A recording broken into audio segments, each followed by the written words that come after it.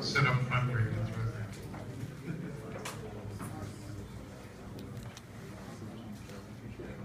Project also the sincerest form of feedback.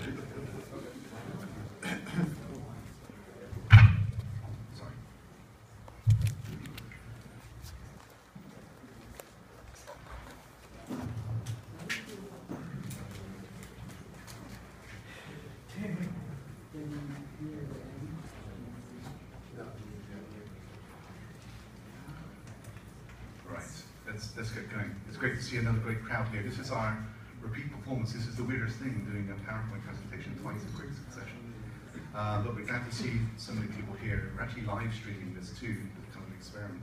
I don't know if you heard the number, Tom. We had 1,052 people watching the live stream viewing from the first session, so it's actually pretty good. Welcome. So we're going to give you a deep dive on the new Vulkan API and the SPIR-V intermediate representation. And it's helpful for us. How many people went to the Valve session this morning? I think it's about the same ratio, about 50-50. So Tom will do a quick recap of what we went through in the Valve session this morning, but then we'll go deep dive. We have the spec editors here, so if you have questions, we have the right people in the room to give you any information that you need. We want you to walk out of here knowing everything that we know about the direction that we're going. So we have a bunch of good speakers. I'm Neil, the president of the Khronos Group. You won't have to listen to me very long. We have Tom, who's the Vulkan Working Group Chair from ARM. We have Graham from AMD, who's the spec editor for the Vulkan API. John Kesinich, who's the SPIR-V editor. And a bunch of other members who are going to show demos and give us their experience so far. And we're planning to have a pretty long Q&A session at the end. So if you have questions, hang on to that thought and we'll get to you at the end. And my couple slides here at the front, just to introduce you to Khronos, if you're not familiar with Khronos. We're an open standards organization. We have a very laser-like focus on enabling developers to get to cool hardware acceleration through standard open APIs. So graphics, compute, vision processing, sensor processing. And we have a good core of the industry. We have the platform vendors, the GPU vendors, and increasingly the application developers, and games developers especially, and games engine developers. We're really leaning in to help us develop and formulate the Vulkan API to meet the needs of the industry. So I think Khronos is one of the very few places where we can actually do a project like Vulkan, because we have the hardware and the software guys willing to share enough information that we can really create a cooperative design.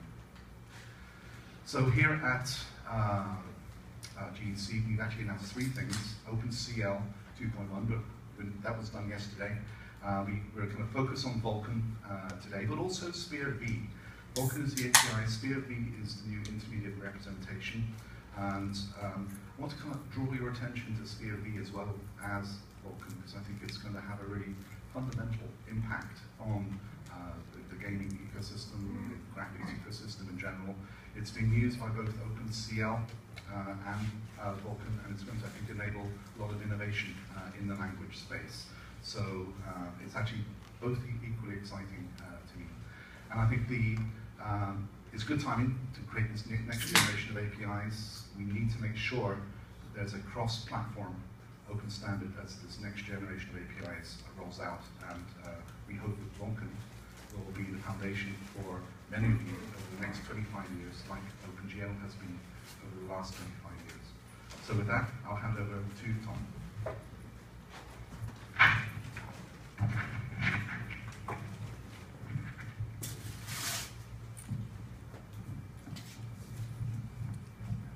Right, so you want me to assume the position?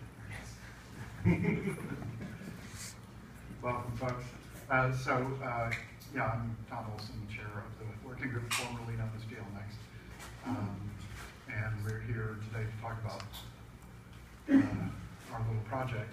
The goal here was we knew that thanks to Valve having graciously provided the space and the funding, we had that big session this morning. We were able to get a lot of people there. we couldn't afford to do a whole day of that sort of thing. It's very expensive. So this is the deep dive session, but we tried hard not to have a lot of overlap. So if you saw the morning session, most of what you see should be not so much new, but it's a deeper level than what you got this morning. But I do have to, for those who weren't here this morning, which is half the room, I'll give as quick a recap as I can. So history, if you go back before last summer, it's actually been many years that people have been aware that the GL franchise was getting stale and needed a reboot, as games often do. But it was very difficult to do for many reasons. In June, July of 2014, the stars aligned, and we had changes in the external ecosystem, new APIs coming out that are frankly competitors, and also demonstrating that there are new opportunities to do things in a better way, but a realization that we needed to move with that. So we had a critical mass, got the project rolling with, I have to say, really gratifying commitment from incredibly smart people in the industry. We went public with that project with the goals of it at SIGGRAPH. Since then, we've been working like crazy people trying to get it done. It's not done, but we've made huge progress, and that's what we're here to share. So where we are today, we know basically what it's going to look like. There's a lot of decisions that are cast in stone. There are many significant numbers still in the air. We do have a header file, which we've agreed is the official alpha header, and we've got people doing implementations, we've got people targeting engines to it, and we're learning from that. And very likely after this show, we're going to go back, and there's going to be a ton of ECRs saying, you know, when I was trying to port to this, I found it incredibly awkward having, so we're going to end up changing things. That's why we're not releasing the header. It's too much in flight, it's too much in flux, and we're churning it. It's not just that we're going to do one update, we're continuously updating it. We are working on the specification for the API. The specification for the shading language is 90% done, I would say. There's some graphics features still in the air. All the features for compute are pretty much cast in stone, and that's the SPIR-V provisional spec, which John will talk about later this morning. So that's kind of where we are. So what did we set out to do? What we said at SIGGRAPH was to create a cross-platform open API for the new generation. We know there's a new style of API which experience has shown is a better way to create high-performance apps. We wanted something with that character, but with the goodness of GL that it is an open standard. It doesn't favor one architecture over another. And it's a completely clean break. We didn't bring over a line of name, code, anything. The only concepts we brought were there's such a thing as a graphics pipeline, and that's in the hardware. So the goals, a clean architecture. It should be possible to exploit multiple threads. Not talking about the driver, I'm talking about your application should be able to do graphics in multiple threads against one driver. Much lower CPU overhead. Architecture neutral, that's always been a goal for GL, but in particular, tile-based renderers in the mobile space have found that GL kind of presupposes an immediate model, and you end up having to fake a lot of stuff in order to make that run well on a tile-based architecture. In Vulkan, we're going to solve that, and the architecture will work equally well on tile-based and immediate mode renderers.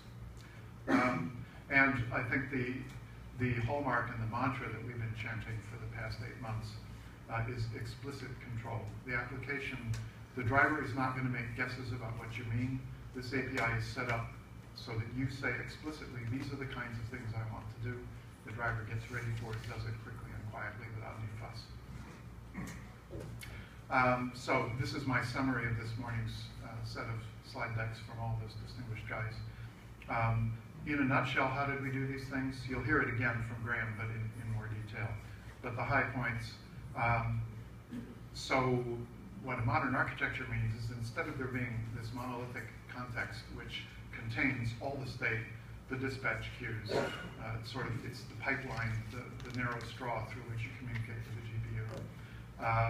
Instead, we separate state out. State goes in command buffers and queues, which are the things where you actually put stuff that you want the GPU to do. And Those things are made, well, I say free-threaded. I'm told that's a misuse of the term. What I mean is, if two different threads want to work on two different command buffers, that's fine. If one wants to, if two of them want to read two different command buffers, that's fine, except I don't think we can read command buffers. But what you can't do is two guys write the same thing at the same time. The API won't stop you. There are no interlocks. There are no semaphores built into the API calls. But if you do it, things won't work. So that's how we get thread-friendly, as well as by that architectural decision. The application is responsible for making sure it doesn't stomp on its own toes. Low CPU overhead, the primary means we get that is that all error checking, dependency tracking, etc. is no longer in the core API. The API has a rather elegant layering structure. We're not going to say a ton about it. Graham will mention it some. But it's effectively, it's a built-in loader with a built-in sort of patchable shim. You all know how like tracing tools work, right? They go in and shim all the calls. That's built into the API, and you can install your own shim layers. You can link with them and bind them in. So that's how we do debugging. That's how we do error checking and validation. If you want it, you turn it on. When your app is, in the opinion of your QA department, bug-free, then you turn it off, and it all runs faster. And again, explicit control, key idea here, you supply all the information the driver needs to know when it needs to know it. And the driver promises, I will not go and recompile behind your back at the moment that you're in your tight loop trying to submit geometry. We do everything we can to move the heavy lifting early. And this does mean that in some cases you will have tighter constraints on when you can change things, right? Like, no fair building this big complicated draw call and then saying, and it's all set to go, and at the last minute you say, actually I want to use a different method. You can't do that. So you will have some constraints, but the reward you get for that is predictable performance. Okay, so that's all I got to say, except for a word at the end, except that I want to say a general thank you to the members of the working group. This is incredibly smart guys who have worked incredibly hard, and I can't tell you what a great experience it is for a chairman to like not have to do any work. Always bright people show up and they make magic happen. It's truly awesome. But I also particularly want to thank, I guess I will thank Valve as well. Valve, I have to say, played a special role in many of the projects we're talking about. John, it's not Kasenich, is it? Kasenich. We'll mention them a little more, but they've done incredible work with tooling. They hosted one of our first meetings at their own expense. They hosted our morning session at their expense. They've really done super stuff, and I'm very grateful. But the slide I've got is to thank another company. Committees are really good at taking an existing specification and knocking the rough corners off of it and making it better. They are very bad at coming up with that kernel. Designed by committee is a curse in the technology industry for very good reason. So the first problem we had was, where do we start? And so we went back and forth about that, and there were some proposals, and even ARM made a proposal. And we were progressing, but it was very painful, and eventually the folks from AMD said, you know what, you need a place to start. Here's the Manta specification. You can start with that, no strings attached. You know, use it. Please don't break it. But they basically made us a gift of all the work that they had done, which, as you all know, is very substantial. So that was truly awesome, and I have to say we would not be where we are today without that. So thanks, AMD guys.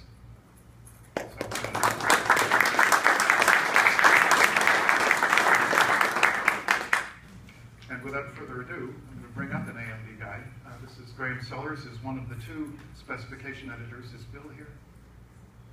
Bill Lysiakane of Qualcomm is his co-editor, and he's going to talk about what he's going to talk about. Oh, sorry. It would be better if you wear the mic. Yeah.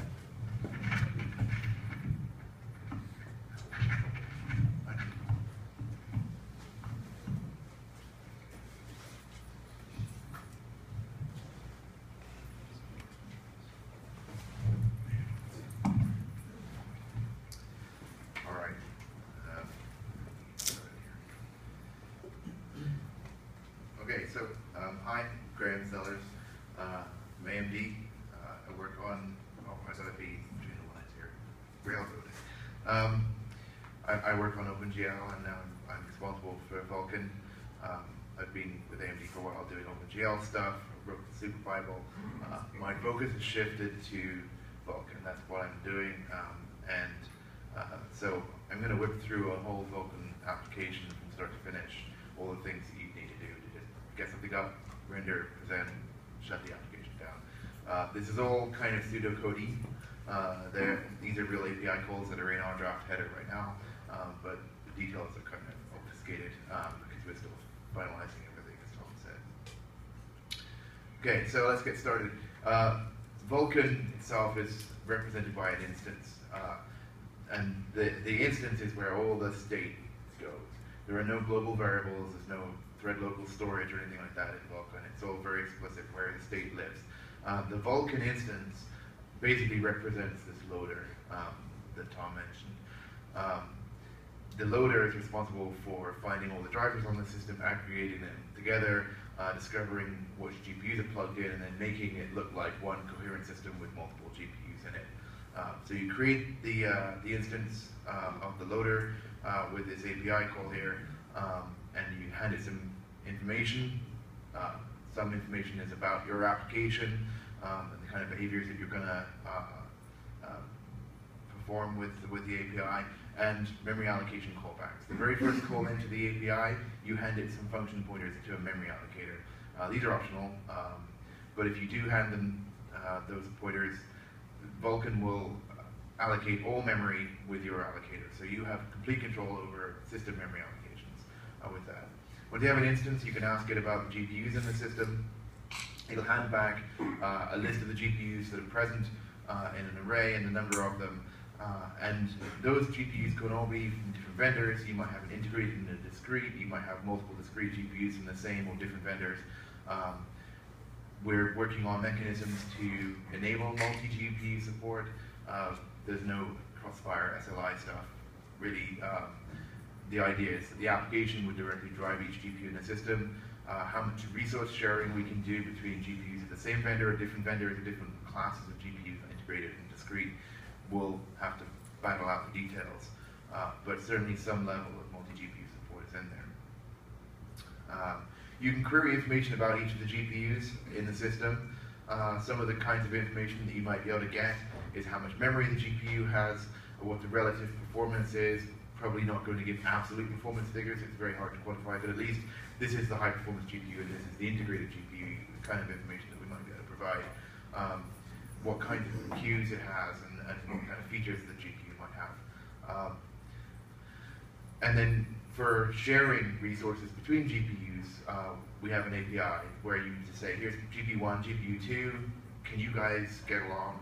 And they will say yes or no for various kinds of resources and what kinds of sharing facilities are there. So in all likelihood, two identical GPUs in the same vendor, everything will just work. Radically different GPUs in different vendors, it might be very limited or no sharing at all. So the GPU kind of represents like a graphics card. The device is the logical representation of that thing. So you can create a device that represents your connection to that GPU, and that's how you talk to the GPU. And the device has a number of queues, and when you create the device, you tell it which queues you want to use, which features you want to use, and also any extensions. So extensions are first-class things in this API, just as they were in GL before. The big difference being in GL before, you just ask the driver what extensions do you support, and then start using them. In this API, you have to say, I'd like to use these extensions, and the driver, you opt into them. So you can't accidentally start using extensions. So this kind of will ease some extension pain. Also, the level of validation and which layers you want to enable for a particular device is all in this information structure. So as Tom mentioned, there's a layering structure where we can have various levels of validation, or API capture, or debugging tools, and things like that can be per device. So the device represents essentially a stack of layers. Now each device has a number of queues. When you create the device, you tell it which queues you want to use. The GPU tells you which queues you can use. The queues are kind of arranged in a two-dimensional grid. kind of families, which might be, a compute queue and a graphics queue, and then the device will say, well, and I have so many of this kind of queue and so many of those kinds of queues. The queues in the API are compute queues, graphics queues, and DMA queues. And one queue can support multiple things. So for example, on AMD's implementation, we have a queue that can support graphics and compute. That might, if you're familiar with Mantle, that's called the universal queue. But you could really have any kind of topology you want. I have 25 compute queues and 4 graphics queues, something that'll work. Each queue is scheduled independently from all the others and run asynchronously to one another. There are synchronization mechanisms in the API that I'll get to shortly. Queues execute command buffers. Okay, we package up commands together in these command buffers. You can create them, they're logical objects. You make as many as you want and fill them from different threads. So you can go very wide in your engine, just fill up lots of different command buffers. As long as you're hitting different command buffers and different threads, everything will just work. You tell the device which queue family you're going to submit the command buffer on, so the driver can optimize for that queue family or do different things with the command buffer, depending on where it's going to get submitted. So then you put your commands in the command buffer. You have this begin command buffer, do one thing, do another thing, end the command buffer. This is where all the heavy lifting happens. This is where the complexity of the driver really is. And this is where you've gone wide in your application and threaded. So any heavy work that does need to get done gets done in multiple threads, and you can make use of all your CPU resources for that.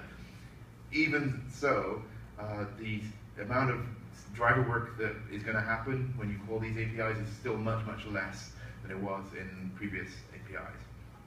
So your CPU time will not only be lower per core, but you can use more cores this way. Shaders. Compile your shaders up front. The only input language officially supported by Vulkan is SPIR-V, right? This is part of the core. You can compile it offline. There is a available offline compiler to go from GLSL to SPIR-V available today. And other IRs could be added in the future, different types of IRs, vendor extensions, and whatnot. And then any other information about the shader goes in this creation function. And the driver will do as much work as it can up front here. Eventually, you start creating pipelines. And pipelines have all the shaders attached to them, along with a bunch of fixed function state about blending and depth testing and what your stencil state is and all of these things. It goes in there. You can make some of this state mutable. That means you can change it after the fact. But you have to say right here which state is going to be mutable. And then we get into objects that can be bound back into this pipeline at a later date, so you can turn depth testing on and off. The pipelines themselves can be serialized, so you can even cache them. The big difference between this and say GL's get program binary is that all of the information is here in this pipeline. So if you save out a pipeline, load it back in, there should be, in theory, no driver work to be done once the pipeline's loaded back in, no draw time validation. Like I said, some state can be mutable. It's generally wrapped up into smaller objects. So for example, you might have blend state, viewport state, depth stencil state in a smaller object, which you would then bind back into the pipeline through special APIs. Resources of textures and samplers, buffers, they're represented by a CPU and a GPU component.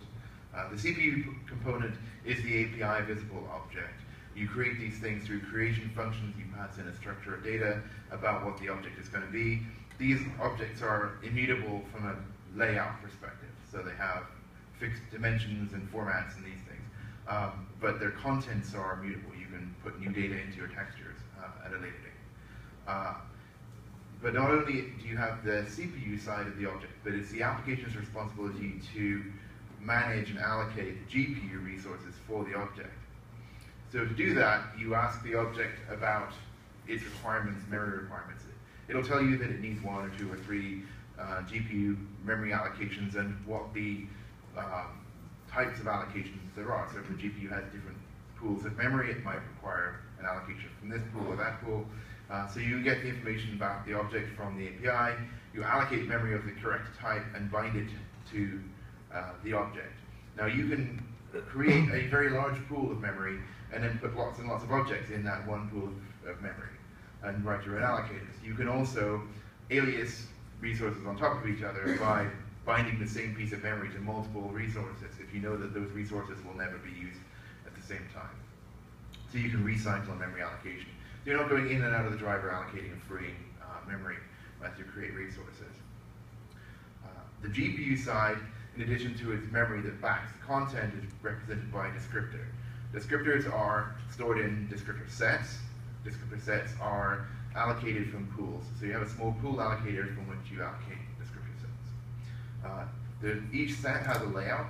So your set might have, say, 20 textures and 2 samplers and an SSBO.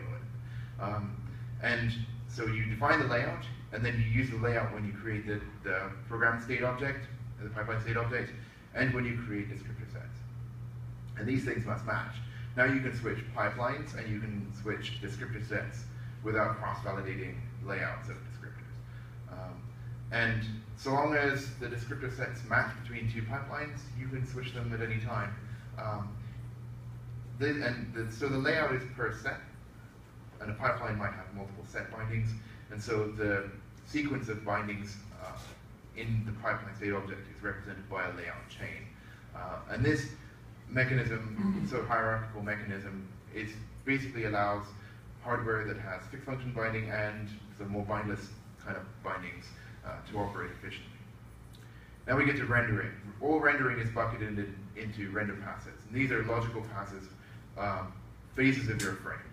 You create a render pass. The render pass has information about what to do when it begins and ends. This kind of information is vitally important to a tile renderer, or especially deferred renderers that might be binning and know what to need to move data in and out of on-chip memories. But it's also very useful for immediate renderers that we can determine what to do with cache data and compressed texture information, that kind of thing. So now you have your render pass. You begin the render pass. This is now commands going into a command buffer. You bind pipeline objects. You bind your descriptor sets into the pipeline. You call a draw, and then you end the render pass. Right? So all of this is bound into the command buffer. This is basically where state is. The command buffer is basically the closest thing we have to a context. Right? There's no global state. All the state is per command buffer. We don't track state. Drivers can't track state across command buffers because you could build 10 command buffers and then submit them in the opposite order that you built them in. So there's really no way to track state across command buffers. So the driver is very, very thin here. All the draw types are supported, including indirect draws and computators and all these kind of more recent features. So I say this is all asynchronous. We need some synchronization primitives. We have events. Event objects are kind of what you would expect. That you can set them, reset them, wait on them. You can set and reset them from the GPU or the CPU. And command buffers can also be asked to signal an event as they complete. So you can wait on the completion of a complete command buffer. For synchronizing within a command buffer, access to resources, so writing to a texture and then reading from it, or across a sequence of render passes, for example. We have these barriers, and barriers are execution flow control primitives that tell the GPU what to do with resources when you move them from different parts of the lifetime. So we're not going to track the state of a resource. It's up to you that when you're rendering to a texture and then you want to go read from it, you have to tell the driver, okay, I'm done rendering to this, now make it readable. And the driver will do the work right there that you told it to do to make the texture readable. Right? If you get it wrong, we will render garbage or crash. Or I don't know. It's totally undefined. So in order to make this a little less painful for you, the validation layer will quite possibly track the state of different resources as you submit the command buffers. Remember, the state of the resource is really determined by the execution order of the command buffers, not the commands that you put into them, because you could submit them out of order. So once you've got these command buffers and that you're ready to submit them, you just submit them on the queue, right? You have an array of command buffers, you call a submission. Which resources the command buffer might touch is also not going to be tracked by the driver. You just need to make sure that the memory objects that are backing those resources are visible to the queue that you're executing the command buffer on. So we have these add mem reference, remove mem reference, and the driver will keep a list of all the things you say might get touched by the command buffers. If you want to touch a resource from multiple queues, you're going to need to use some kind of a semaphore to sort of marshal ownership of the resource between the different queues. So we have queue semaphores here that can signal and wait on the semaphore, so you can track who owns which resource at which time. To present, to get your pretty picture on the screen, we have a presentation system. We have this, so it's not part of the core API, it's more like an extension. And we actually have a part of the working group that specializes in this thing is kind of defining two. There are basically two families of presentation mechanisms. One is where you have a compositing window system that owns the surface that you're going to present, and you have to ask it for the next surface and render onto it and then say I'm done and it will present it for you. The other kind of major family is where you, the application, owns the renderable surface and you hand it to the compositor and say, here, put this on the screen. And those are the sort of major families, and so we're probably going to end up with two bindings covering a wide gamut of everything from small mobile devices to big full-screen gaming rigs. The WSI also is going to deal with things like going full screen, changing the display mode, turning VSync on and off, and all the other things associated with displays. When you're ready to present, you submit the presentation command through a command buffer, or through the queue, sorry. So you submit your command buffers, and then you submit a present, and the present happens after all the command buffers have executed. Once you're done, you need to tear down. There are no dangling references. There's nothing tracking the object lifetime. There's nothing implicit here. When you say delete this object, the object gets deleted, and if there's a pending command buffer sitting in a queue somewhere and it touches the resource, you've got to use after delete and everything blows up. Right? There's no reference counting. We don't want you calling into the API through layers to increment a variable. Right? If you want to wrap up some of these objects in a smart pointer or something, knock yourself out. It's fine. It's probably the better way to do it anyway. If you bind an object, say, to a frame buffer and then delete the object and render to the frame buffer, it'll blow up. Right? If you bind the object to the frame buffer and delete the frame buffer, the object will you'll leak it. It'll still be there. Most of the objects are destroyed with this destroy object. Some objects are kind of special. The instance, for example, the device, because the device has sub-objects inside of it. So when you want to tear them down especially. So ASDO is a suite of techniques that I presented at GDC last year with some of the folks that are working on this now. There was some techniques to try and reduce CPU overhead in classic GL. Vulkan is already very low overhead API, right? So there's less of a need for that kind of stuff now. But I think that if you have the opportunity to use some of those techniques, you should and can in Vulkan. So one thing to note is, because you can build a command buffer and submit it many times, you amortize the cost of building the command buffer, which is already very low, across a number of submissions. So it really does literally approach zero, as if you submit it enough times. For bind list textures, we debated the need to put bind list textures as a first-class thing in the API, but the descriptor sets that textures live in are basically unbounded in size. In fact, you can make an unbounded array of resources at the end of your descriptor set, and then hand indices into your shader. So those become your texture handles. We already have explicit memory residency control, so you have bindlets effectively. Sparse textures, if you don't bind memory to a texture object, it's a sparse texture, right? Multi-drawer indirectors in the API, shader drawer parameters, all of these kind of ASDO type techniques are perfectly doable in Vulkan. So in summary, Vulkan is not really a low-level API. It's just a much better abstraction of how the hardware really works today. So if you know the hardware, you can drive it with this API. Right? It has very low overhead. It's designed explicitly for threading, but even if you just crammed everything into one thread, it would still perform way, way better than traditional APIs do. You also get to reuse a lot of work. Building a command buffer and submitting it many times amortizes that cost over the number of submissions. And so it does actually make it cheaper to use this API. Of course, as a Khronos standard, it's not tied to a single OS or GPU vendor or overall architecture. It's extensible. We're going to, as vendors, we want to put our latest and greatest in your hands. We're looking to make mobile, really as a first-class citizen. We put a lot of effort into making sure that tile-based architectures can use it sufficiently. And then, we have all this tool infrastructure going on, but really, I think I need to state again that SPIR-V, which John is going to speak about momentarily, is really, really, really cool that we can have this open, well-documented intermediate representation that we can share across APIs. It's already part of OpenCL. We have a reference compiler for it, but you guys should definitely write your own compilers too. I mean, write your own high-level languages, write node-based editors that spit this stuff out directly, write whatever you want to do, and really take advantage of SPIR-V as a technology. That's all I have. Thanks.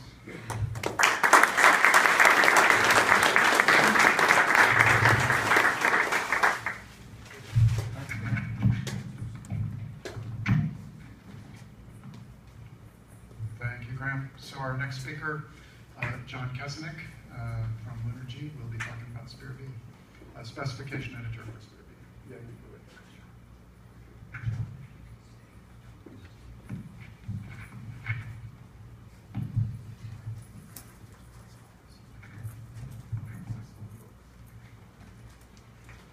Hi, I'm John Kesenick. Is that working right? Specification editor for SPIR-V and the senior compiler architect and language guy from Linergy. I'd like to talk, I guess, both about the kind of the high-level view of SPIR-V and dive for a couple slides deeper into what kind of language it is on the inside. SPIR-V is the latest in the Khronos existing SPIR family for standard portable intermediate representations. The goal is to have a portable binary representation. Choose quiet.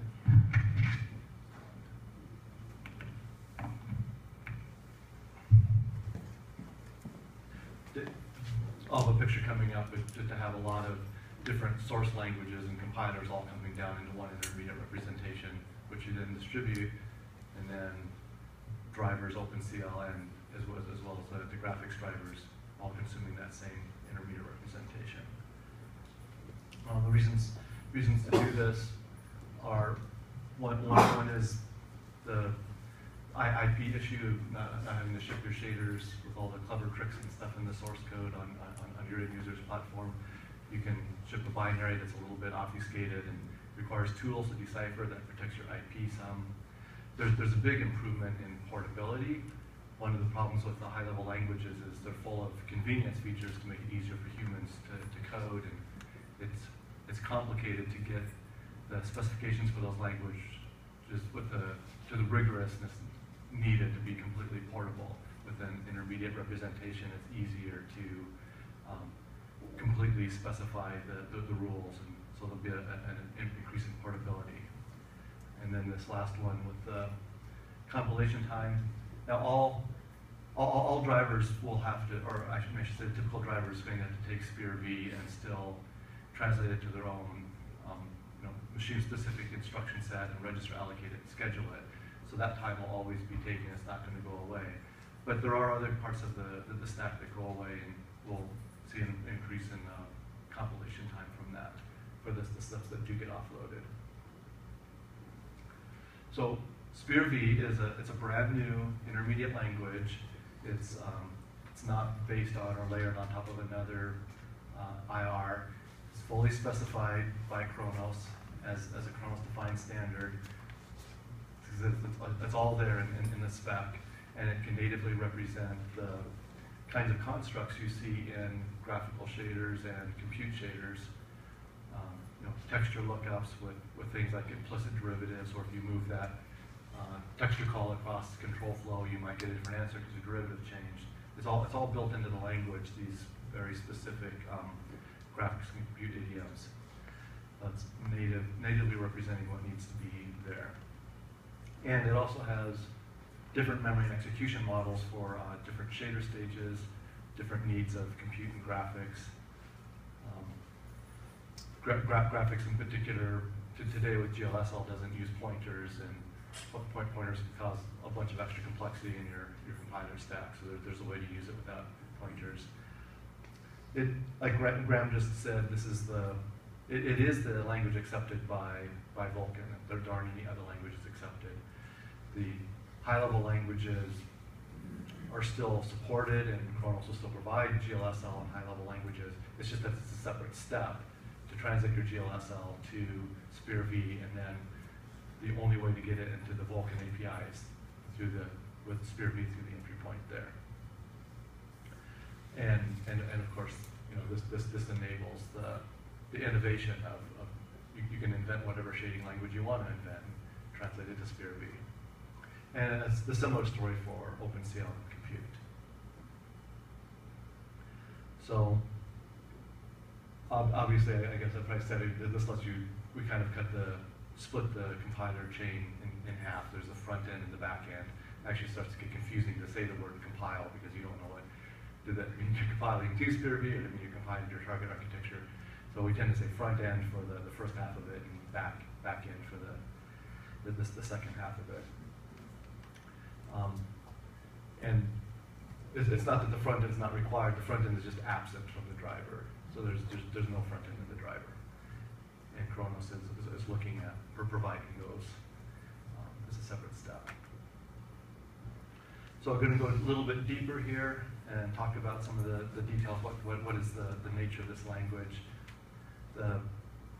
This first bullet's a binary intermediate language. I have a slide coming up for that.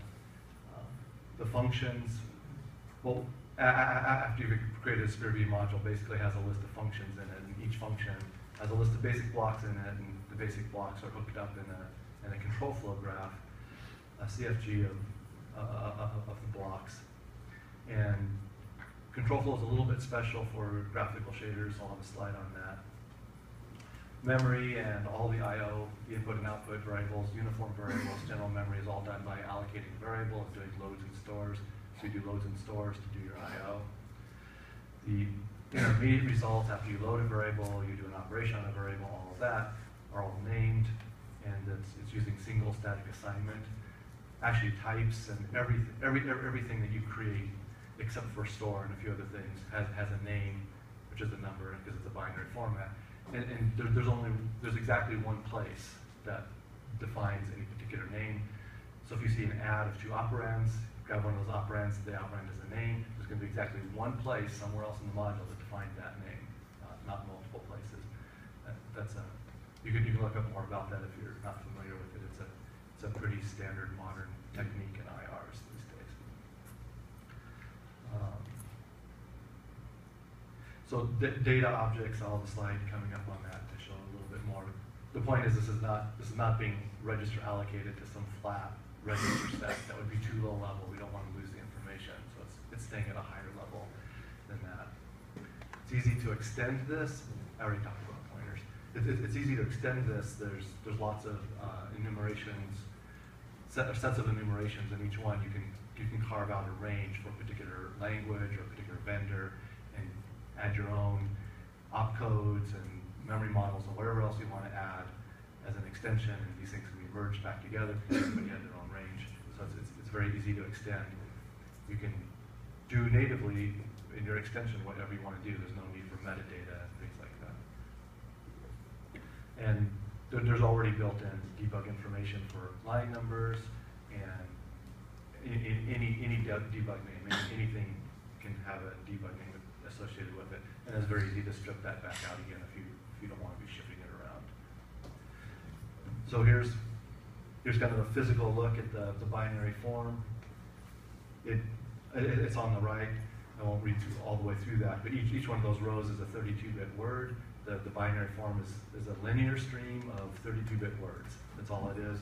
The first 5 words are the magic number and version number, a couple things like that, and then all the rest of it is a linear sequence of instructions. And each instruction is several words, but a variable number of words, but it knows how many words it is. So the first thing the instruction says is, I'm 5 words, or I'm 7 words, and tools that are processing for specific things or stripping stuff out, they can easily skip through the file by looking at the size of the instruction and just skipping to the next instruction. And that's the whole thing. That's the whole physical format, is that linear list of instructions that know how far it is to the next instruction. It's very, very, very simple. And of course, this is as a stream of words. It's an in-memory format. You could also save it to a file, and you deduce the NDNS of your file from looking at the magic number.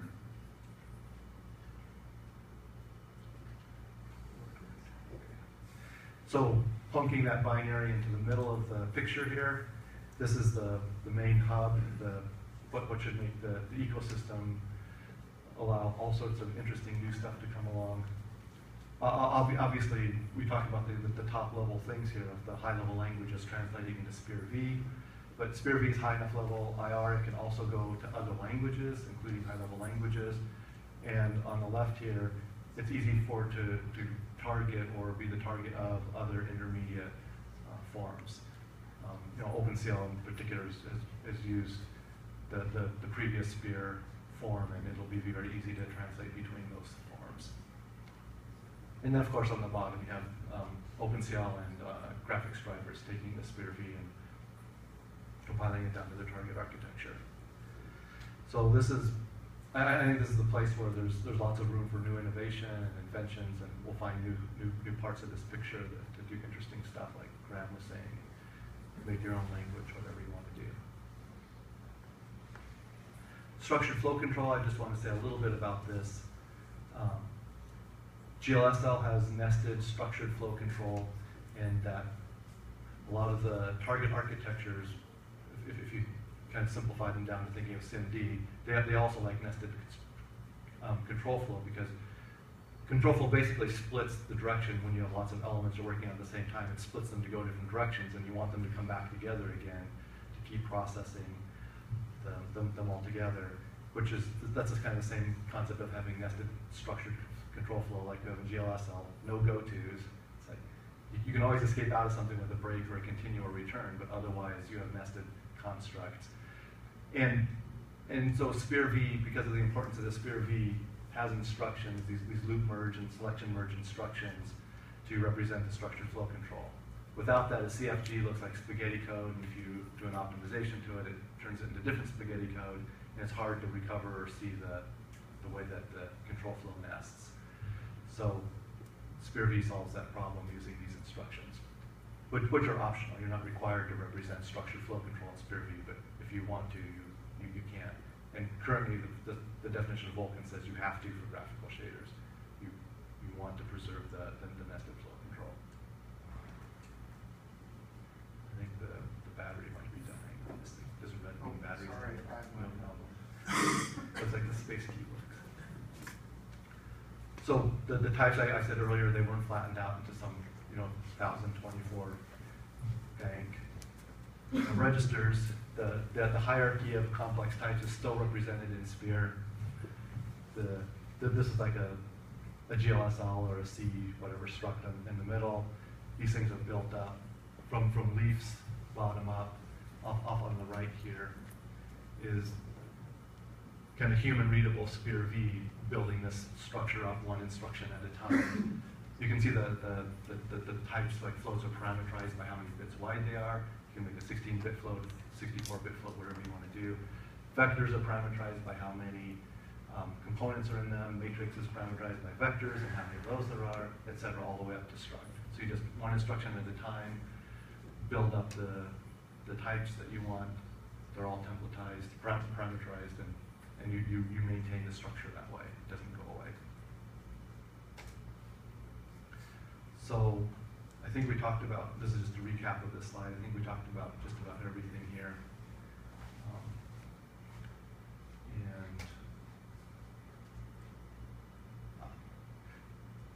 Oops. I think so. Yeah, something happened. Something happened. Well, that's what we do.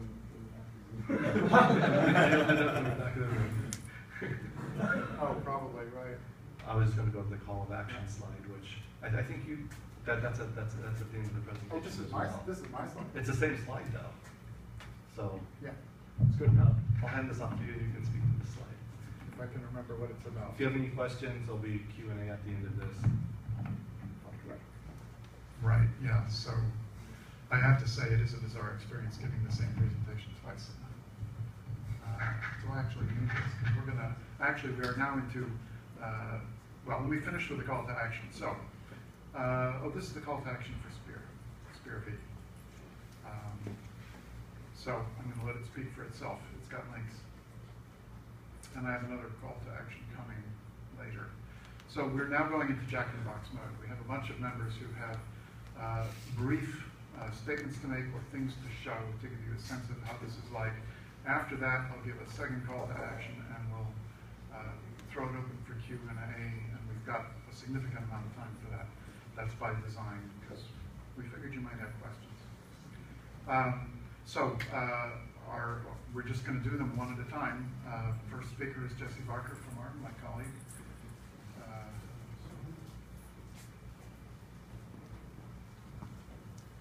Thanks, Tom. I'm Jesse Barker. I'm sort of half of the prototyping team for Vulkan on Mali and ARM. And we sort of set out to have more or less a single goal, which was to prove to ourselves and to the rest of the working group that, as Tom pointed out and Grant pointed out, that we had an API that would really truly reflect the ability to express explicitly what it is that the application wanted to do, and that should be true both for the traditional forward renders as well as for tile-based and deferred renders like ours and some of the other Khronos members. And so to that end, that's exactly what we set out to do. And also, I think I'm sure the question will come up about hardware levels and things like that. One of the things that we wanted to do was prove that we could do this with today's hardware. So to that end, we started off working with a platform that's pretty much like probably what half of your phones have inside of it. It's a current generation GPU, funky heterogeneous octa-core. But anyway, a pretty current piece of hardware just to make sure that we were keeping ourselves honest for the sake of what the API is trying to accomplish. We didn't try to get too crazy.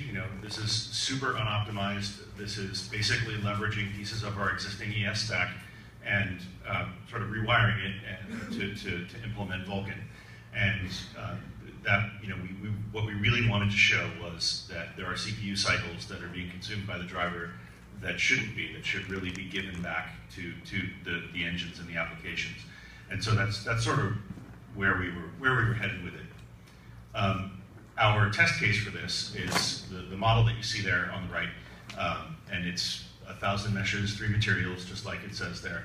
And we have a simple test program that basically draws that using ES and draws that using Vulkan, and we measure the CPU cycles that it took to build that frame of information for both APIs.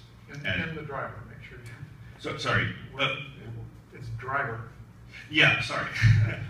Right, we're measuring the time actually spent in driver code, so not anything above that. Sorry, that wasn't clear. My bad. Right. So the punchline here is we're seeing for that particular load, we're seeing it takes about 1/5 of the time to build that frame using Vulkan that it took with our current ES driver, and that's technique to technique. Not we didn't play any games with let's do this more optimally here than we're doing it there. It's just a straight up apples to apples comparison, measuring exactly the same work that you're doing in both cases inside the driver, and it's just this, and this is where we are today, just putting a prototype together. This is, as I said, no advanced work to do any optimization or to even do some things terribly efficiently. So we're very, very excited about the promise of this and where we have the potential to take it. So that's, I think, everything I have, Tom. Super, thank you, Jesse.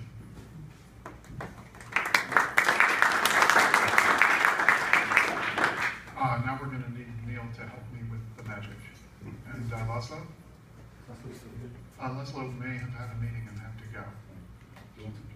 So I'm wondering whether Slavik should talk about it. There's a little bit more than just the Vulkan thing, and maybe we... I'm wondering what's on. Right. This one. Yeah. Slavik, do you want to talk about it? And you could do for that matter, you could do the Intel demo now if you want.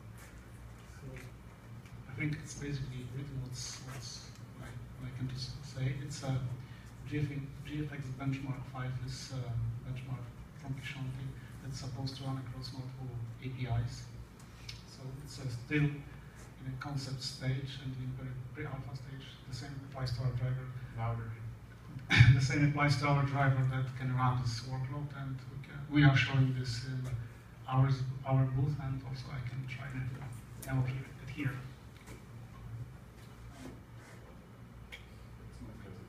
Okay.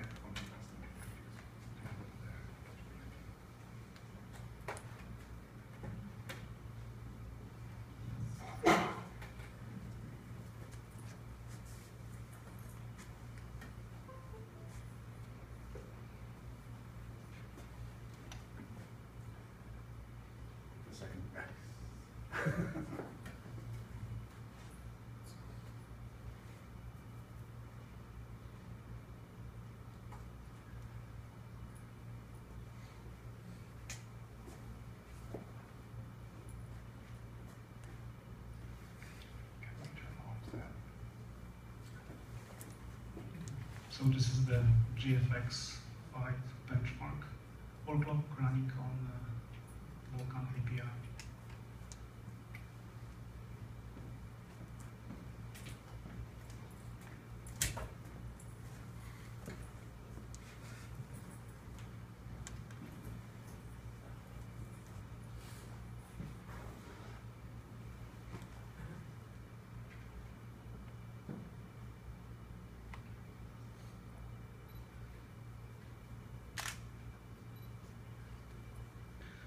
We have also the sophisticated demo, or in-house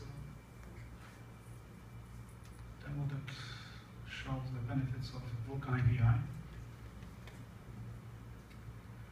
So this is the demo that draws this fancy thing using 200,000 draw calls. And currently it runs in OpenGL mode, where we can see the frames per second is around 28, 27 frames. We can see the GPU and CPU power on the left upper hand side, and on the right side we can see the CPU workloads on the cores that are present on this ultrabook. So what's seeing is that the driver runs on the CPU 0, and as you can see that this CPU is quite busy. Then we switch over to the Vulkan API. A few things happened. Basically, the frames per second increased to 40 frames per second. GPU power increased because we are rendering more geometry onto the screen. The CPU power went down, and at the same time, the CPU load of the CPU 0 went down. And this Vulkan demo runs in multi-threaded mode, and the workload is evenly split between the cores. Even though we have multi-threaded application, we render more geometry using less CPU power. Thank you.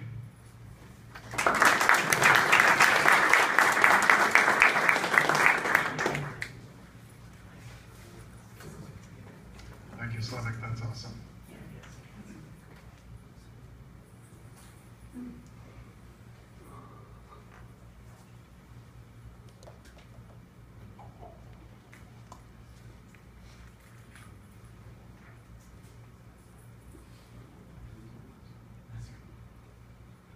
Don't touch. It's still syncing. Okay, Reese. Please welcome Reese Sommerfeld from Imagination. Hi there. So the goal of our experiments with Vulkan were to kind of, same as ARMS, validate the kind of high-level goals of the API on our rogue architecture. So we're a tile-based deferred renderer, which means certain hardware semantics when we're rendering, and modern or kind of existing APIs don't really map well to our architecture. They leave kind of a lot of goodness that we have in there kind of on the table, and we kind of leak performance away and efficiency and things because of the old APIs. So our goal with our Vulkan experiment was to see if Vulkan let us express our architecture a bit better in terms of kind of solving your problem with rendering, making sure that it used our architecture properly. Validate whether we had less CPU overhead than before, which is kind of a key design goal of the API. So, over a couple of months, we took a cut of the header. We implemented what we needed for the header in the demo. 2 driver engineers, only took them 2 months. 1 demo engineer, on and off. Actually, he didn't work for the full 2 months. And we took an existing ES3 demo that we'd already written for Rogue, ported it to Vulkan, and we had a look and see what happened. It's not the exact same render. We had to leave some things out for time reasons. But it's pretty much everything that we had in the existing ES3 demo, we ported it to Vulkan, and we got to see what happened. It wasn't a GPU limited demo, so we weren't expecting to see any higher actually frame rate, and we didn't, but we did see significantly reduced CPU overhead from using Vulkan to render the demo, kind of almost an order of magnitude less. So high level design goals of the API were kind of met for us in just this short window of time, small experiment. So, we're very happy with how the API maps to our architecture and how we think the other kind of the tilers are going to feel the same way. It just is, of course, it's still a good fit for IMARs and things like that. So it's now a nice across the board, we believe, API for kind of all modern graphics architectures that are in the market. So, I have a short demo for you. See it one.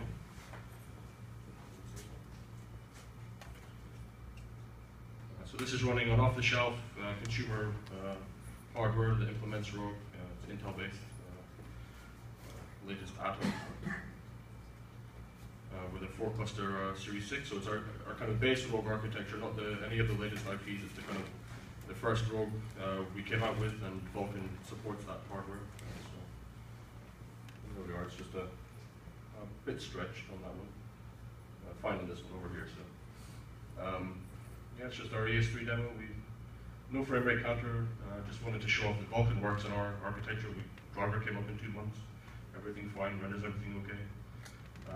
There's some bits and pieces we'll talk about in the Q&A, some interesting implementation things if you ask the right questions. Yeah. There we are, up and running on our stuff just like the other guys. Very quickly, 2 months. Super.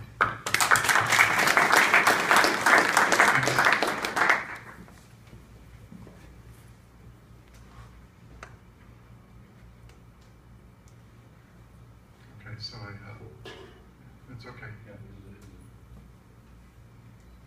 So our next speaker is going to be Piers Daniel from NVIDIA. So we're going to need to switch machines again. Ah, yes, we need help. Thank you. Sure. Yeah.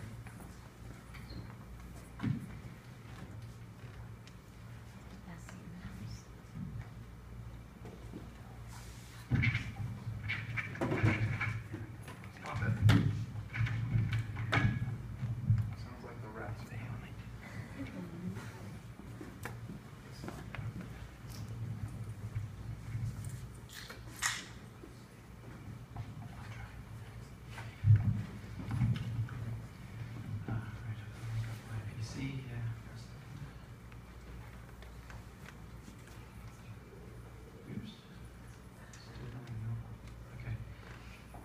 Well, my name is Piers Daniel. I'm a driver engineer at NVIDIA. And we've been bringing up our Vulkan driver, just like everybody else. And one of the things I wanted to show today is just demonstrate the how much lower overhead, driver overhead, Vulkan offers versus OpenGL. Now, this is a workstation benchmark that is actually public. You can play with OpenGL, and it has different ways of rendering this fairly complex geometry-wise model here. I think it's got about 1 million vertices. In this regular mode, I should also point out that right here at the top of the title bar, you can see the performance. So we're taking about 40 milliseconds per frame to draw this on my humble laptop right here. We can be less smart about our use of OpenGL. Right now we're grouping things by material and sorting things just to keep down the number of draw calls we make. It's one of the bottlenecks of OpenGL. You make lots of small draw calls and make state changes between them. You can really slow things down. So this is a demonstration of how much slower OpenGL can go if you're not being clever. So we've gone from 40 milliseconds down to 141 milliseconds per frame. So we're going a lot slower. You can kind of see that it's getting a little laggy. Now another thing that OpenGL doesn't do as well as Vulkan does is that if you do draw calls and state changes and then program changes as well. So we're going to add in program changes between batches of draw calls, and that's to draw the lines going around each of the solid objects. So now our performance has gone right down to 400 milliseconds per frame. So now if we switch it into Vulkan mode, you can see how we've gone from 400 milliseconds per frame all the way down to 65 milliseconds per frame, and now it's a lot more interactive. And that's doing all the same work with drawing the solids and the lines and doing the program switches between the draws. And it just is a demonstration on this machine and this setup, just the comparison between what a naive implementation, app implementation using GL versus what they can do with Vulkan. Our Vulkan implementation isn't speed of light yet. I have a little demonstration of what speed of light might look like with Vulkan. We have this extension, this OpenGL extension called NV command list. It's really a speed of light to the metal way of rendering lots of geometry. So we expect our Vulkan implementation to be about the speed for single-threaded apps. So we'll get right down to about 10 milliseconds per frame. We're super excited about this API. I think it's going to be awesome.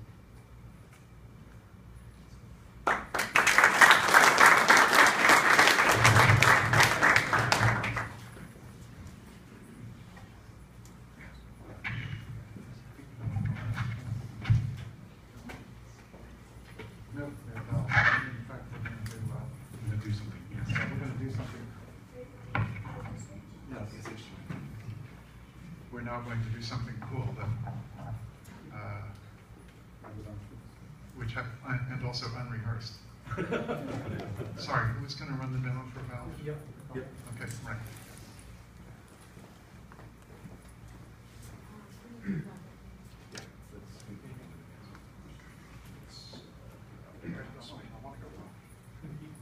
Okay, so getting set up.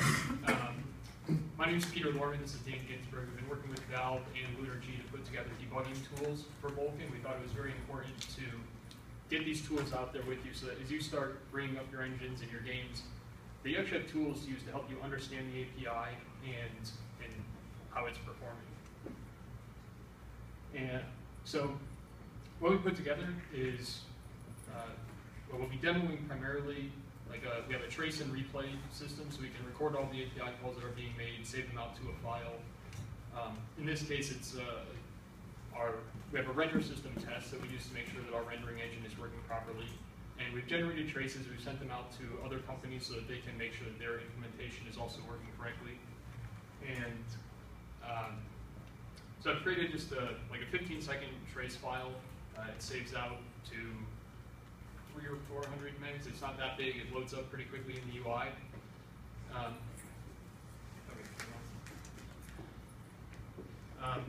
So I'm going to first start off with just replaying it. So what's interesting here, you can see we've got the frame counter here. That's actually from when we recorded. So we recorded this trace at 52, 58 frames per second, and we can actually replay that faster. This, as we'll see in a second,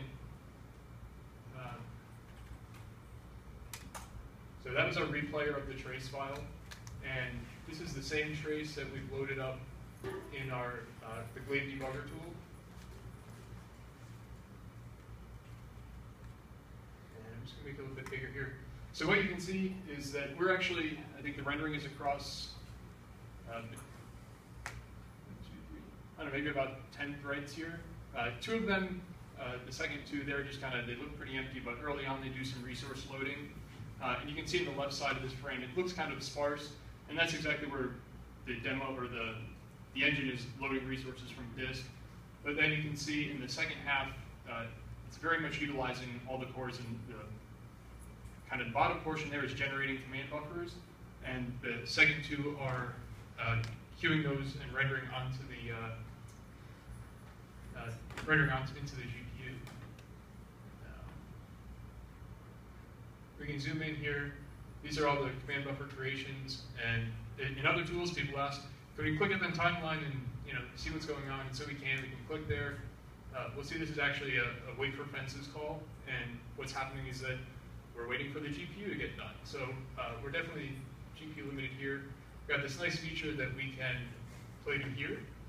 And the replayer will come up over here.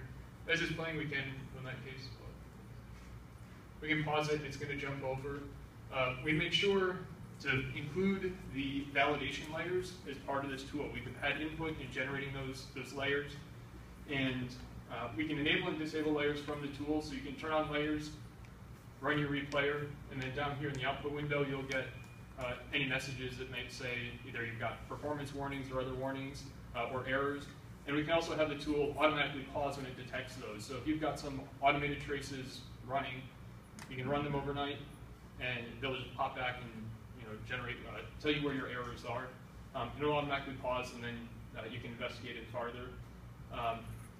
Right now, we do have tabs that aren't appearing right now because layers aren't enabled to display like the draw state. So you've seen a lot about those descriptor sets being built up, and you'll actually be able to visibly see a diagram that shows how they're linked together and inspect what's going on.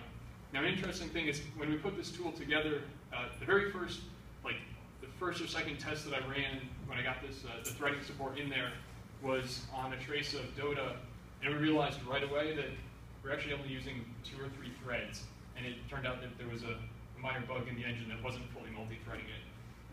So as a result of fixing that, I'm going to shut this down, and Dan, you can start up. So as a result of fixing that, then Dan's been working on the Source 2 backend for Vulkan, and so he's got, we're actually be running a demo of Dota 2 running on Source 2 with the Vulkan backend. So we're able to multi-thread that once we use this tool and realize that we weren't threading the way that we were expecting to.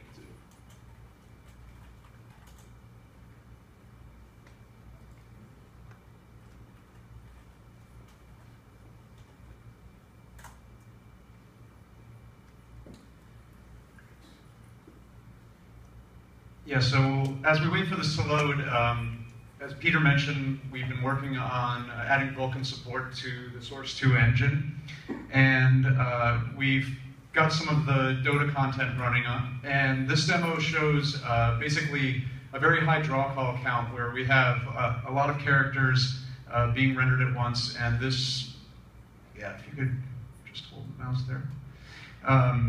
This basically demonstrates our ability to generate command buffers across multiple threads. And what we found is that we're able to substantially reduce the amount of time that we spend on our main submission thread because the threads that we use for generating command buffers are a lot more efficient because more work is being done with Vulkan. And in this demo, we're actually entirely GPU limited. So what we're running on here, this is on the LunarG sample implementation, which had been mentioned earlier. We collaborated very closely with them, and we got the engine up on their driver. And the plan is that that open source implementation of Vulkan will be open sourced and released at some point. So we still have some performance tuning to do, like many of the other demos, but we've basically been able to demonstrate that we're going to be able to get better CPU efficiency out of using Vulkan, and that our engine can completely support it. So I think that's about it.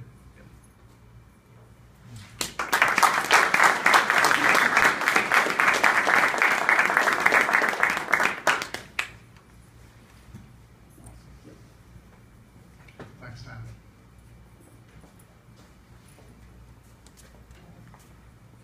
It's a shame to do all this work for one slide, but we're going to do it. So we're about to go into Q&A mode. How are we doing on time? Yeah. So I've told you where we are. Obviously we're able to run code. We have an alpha header that is stable enough to enable us to do that. In fact, all the implementations you've seen are already out of date because we've made significant changes to the API since then. Pardon me. We're in a an exciting time, and as a result of the crunch to get some cool demos for GDC, of course, we've learned things about the API. I expect significant changes in the next couple of weeks. But we are definitely converging. We have a lot of capability here, as you can see. Since you don't have a spec, of course, it kind of limits your ability to give us feedback on the API. Sorry about that. As it stabilizes, we will try to get information out as expeditiously as we can. If you do have feedback now, we'd love to hear it, particularly things that are wrong-headed or questions we failed to address, issues we failed to address. So there's separate feedback forums for the Vulkan API and for the SPIR-V. SPIR-V, of course, there is a spec, and we encourage you to go read it and look at the tools, because the tools are up too, right? If your company feels that it's mission critical enough to be involved in creating this and shaping it to your own ends, Khronos is an open organization. You can join. It's not that expensive. I guess the last thing I would say is watch the space. We're making great progress. We will certainly have initial specifications and more readable material out later this year. Exactly when, I don't know. We're trying to discipline ourselves to say, first time out, we can't get it wrong. So we cannot be absolutely slaves to a date, but it's going to happen this year. There's no danger that it won't. So that's where we are. What we're going to do now, I think, is bring up all of the talking heads, and take your questions.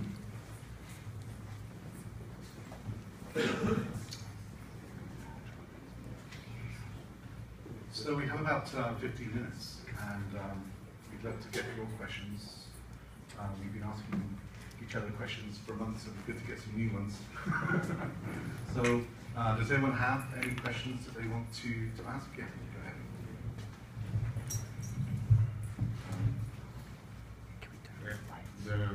The new shader Michael is pretty much based on OpenCL, and I was wondering, OpenCL targets heterogeneous platforms. I cannot think of any examples where it would be actually useful, but is it possible to run shaders on the CPU? Yes.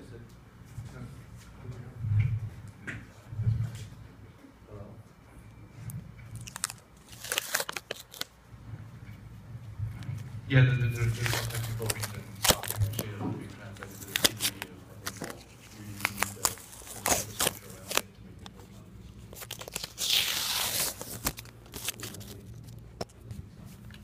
So does it mean that driver implementers will come with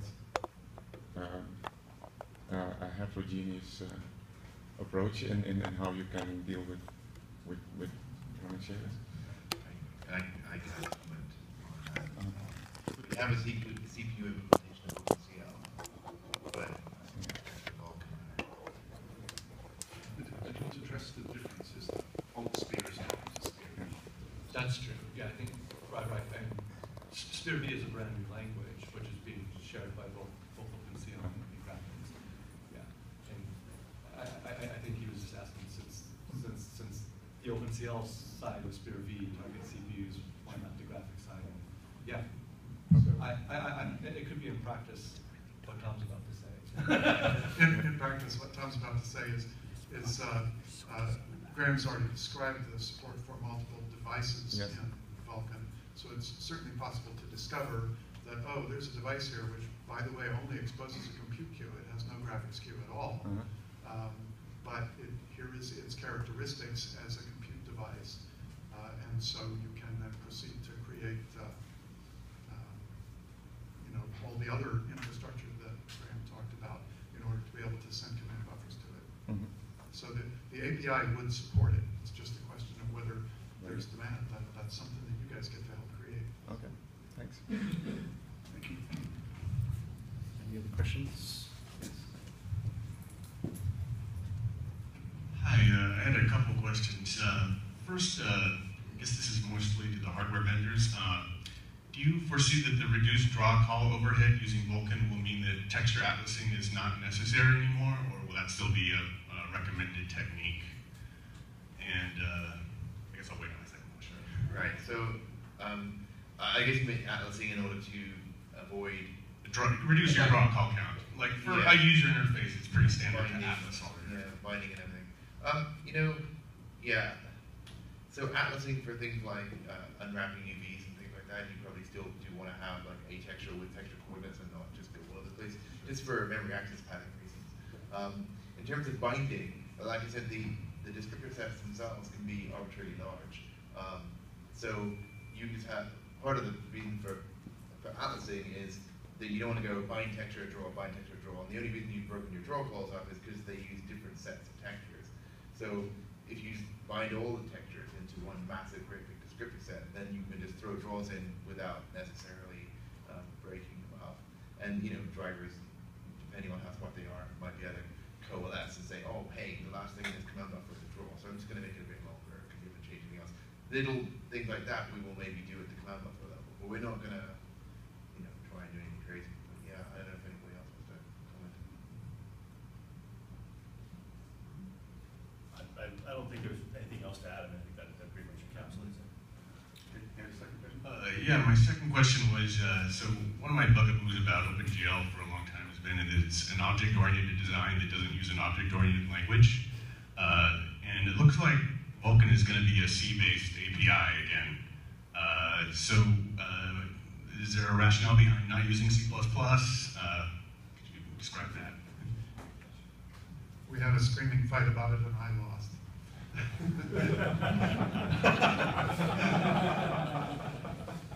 No, actually, probably I'm not the right person.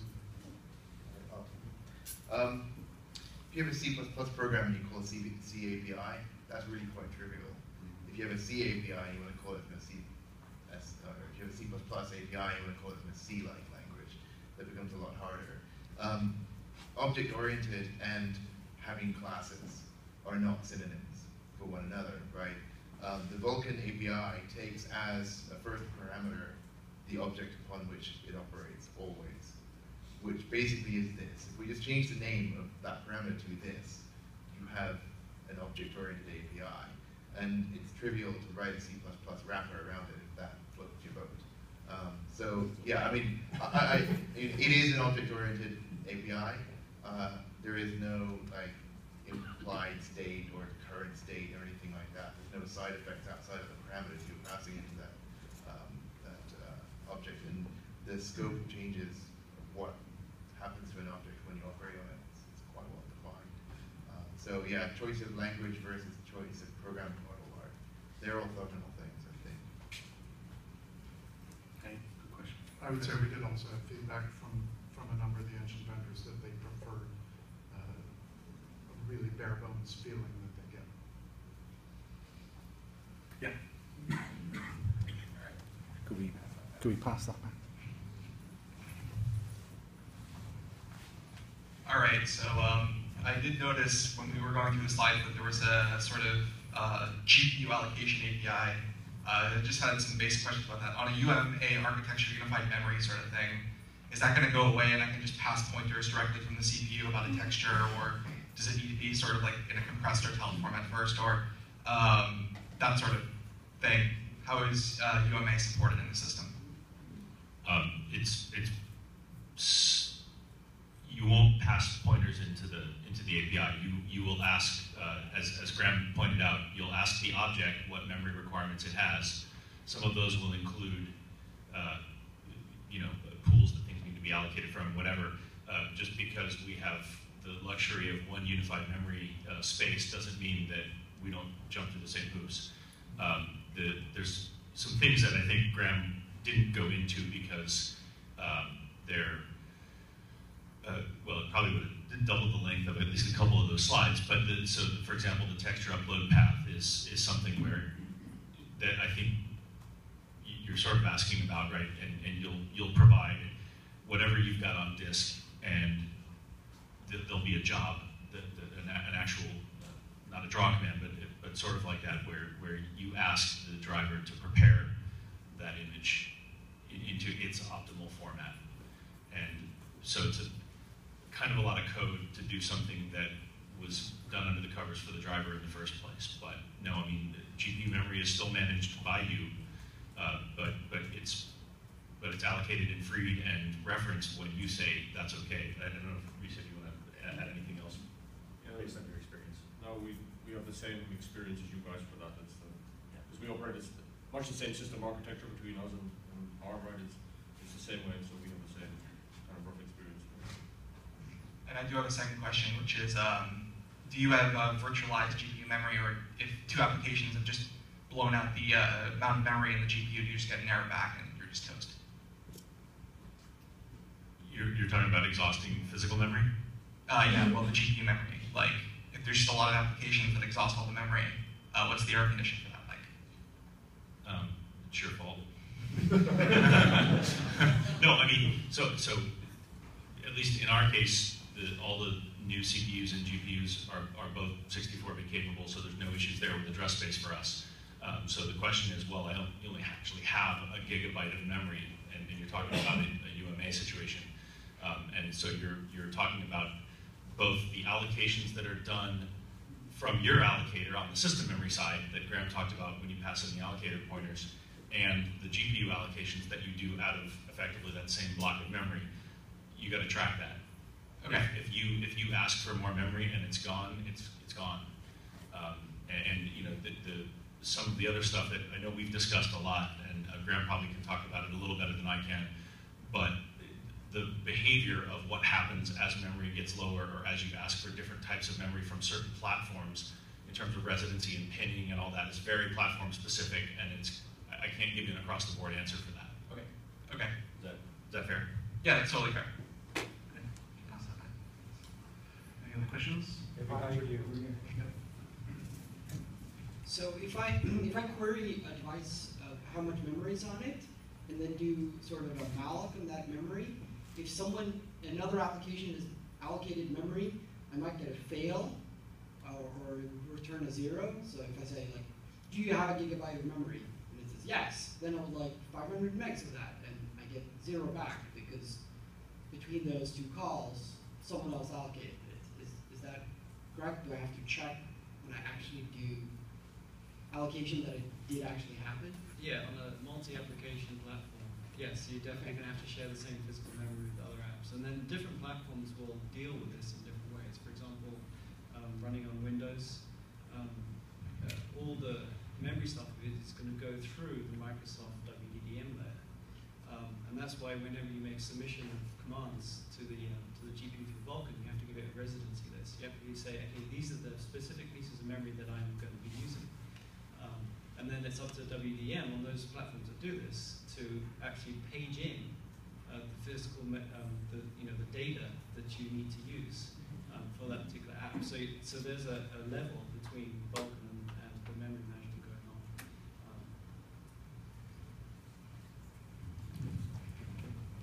Anyone else? Yep.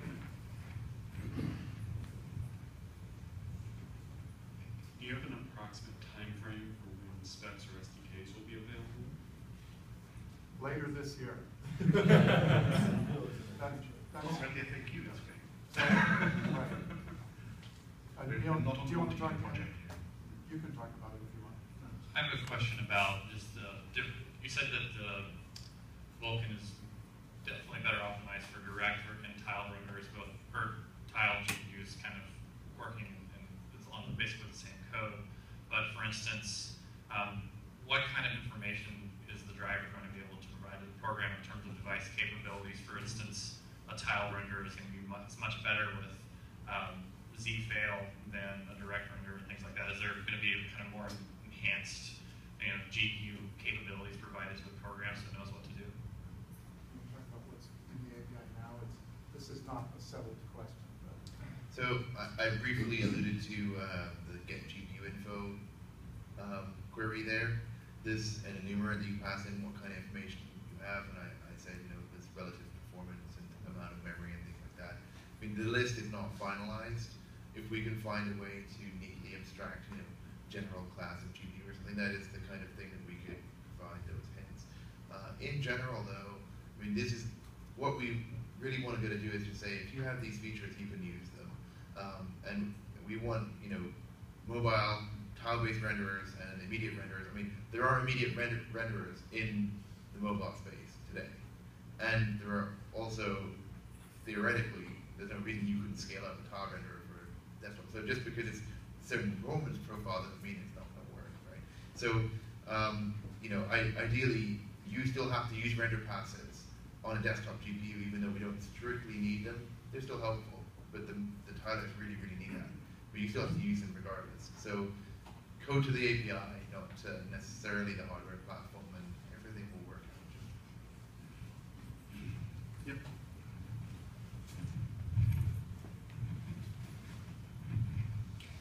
Will it still be a good idea to sort geometry by material?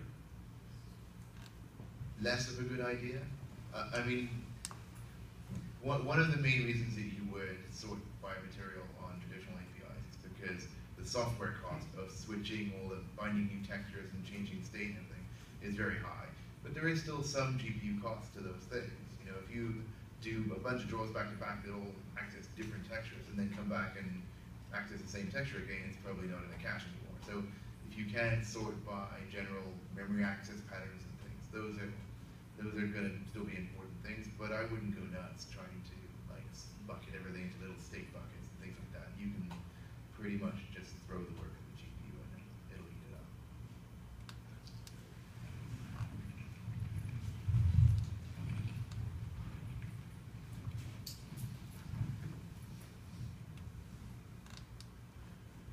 Hi, my question is it possible to build a commit buffer from GPU, from like a computer shader? Not yet. Is there a plan for doing that? I can't really say plans. I mean, command buffers are just memory, and computers can write memory, right? So in theory, in quotes, yes, you can do that. We haven't even got close to that, at least at the sort of standards body level in some vendor neutral way. That would be, I think, it's a reasonable step, not necessarily a next step. Thank you. Anything else? Yep.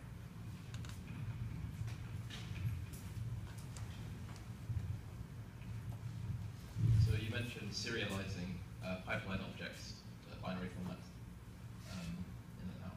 Is the intention that this can be persisted across different invocations of the same program, or across different platforms, or just within the same program?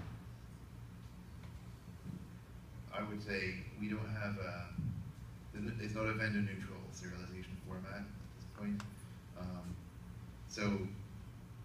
It's going to be a binary blob that's provided by the driver that is totally opaque and proprietary. And you could certainly, I think, cache them from run to run of the application, but even driver versions might break them and break compatibility. Yeah, we're not. In theory, you could have a vendor neutral blob format, but we're not. Okay, we're actually a couple minutes over time, but whilst there's still questions, but if you need to walk out, please feel free, no shame. But whilst there's still questions, let's keep going. I showed up a bit late, so have you guys talked about context creation? What's a context? It's like one of the big worries I had is like, how is this all going to piece into the current X11 way to create a context and Windows way to create a context? Because those things are pretty tight to the protocol of how to draw a context. All of that is gone. Nice. The perfect answer. Okay, last chance. Any questions? Actually, we had one question from earlier, if people have a minute. How long is a Hello World program? So I thought that was actually instructive, actually.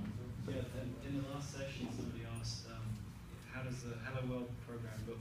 How big is it in Vulkan? So I consider Hello World for OpenGL as in, if you're using the compatibility mode of OpenGL, it's begin, vertex, vertex, vertex, end, and you can draw a little triangle.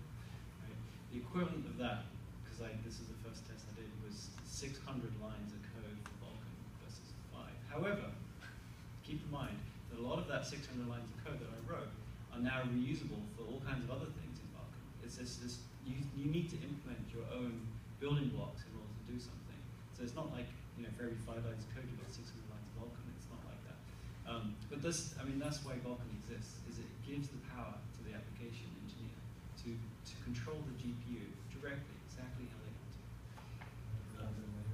Yes, and so yeah, it's actually going to be up to everybody here to provide libraries and layers and an ecosystem to share all this kind of framework to do a good job. Just a tiny add to that. So, yeah, the tools and layers framework, they're all going to be available open source when the spec goes live. The guys at Valve Energy are ensuring that. And also we didn't talk about conformance testing, but the conformance test suite effort will also be done in an open source way. And so you'll have tons of tools to help you do code generation and also tons of examples and plenty of opportunities to say, well, I'm running into this problem, and you'll be able to, you know, contribute things as long as it's something described in the spec to contribute those tests back to the conformance suite. So I think that'll kind of help things along as well. Yeah, great. Yeah, okay, last question. So previous iterations of SPIR, I believe, were based on LVMIR, and there's been some talk about the idea of like there being translations between IR and SPIR, SPIR-V rather. And do you guys have any interest or any plans to integrate SPIR-V serialization and conversion in and out of LVMIR and actually contributing it back to the LVM community?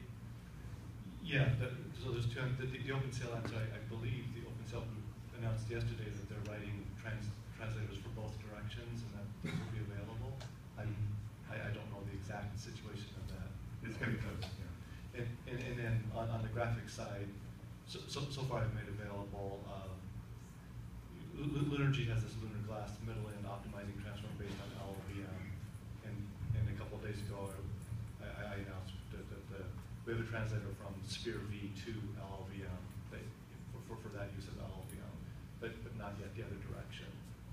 Did that answer your question?